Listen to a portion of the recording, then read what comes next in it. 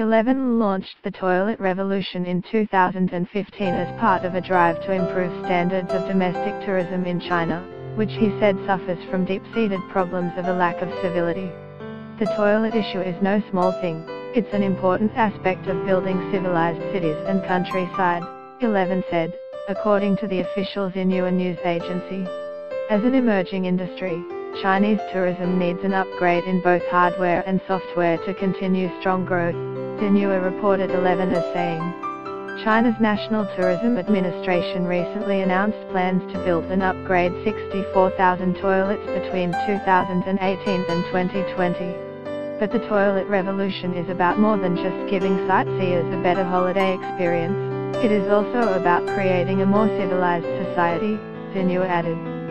Since coming to power in 2012, 11 has often visited homes in the countryside and makes checks to see if the locals use pit toilets, besides emphasizing that village modernization requires sanitary toilets, Xinhua said.